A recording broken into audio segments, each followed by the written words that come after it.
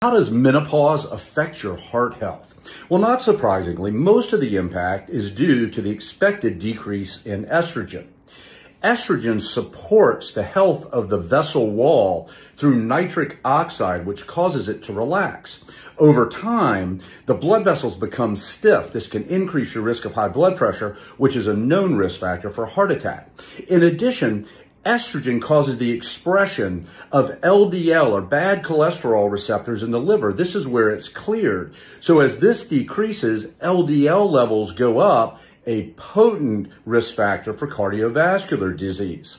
Changes in body composition and decreased glucose metabolism cause an increase in visceral fat, which can cause an increase in whole body inflammation.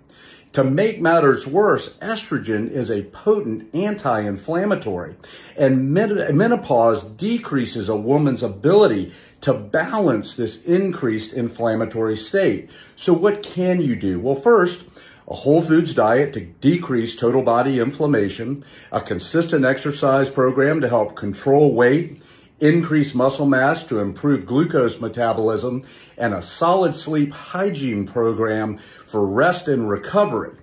Now, hormone replacement therapy is a reasonable first and second line option for therapy, but it's a very personal, individualized choice that you just should discuss with your healthcare professional.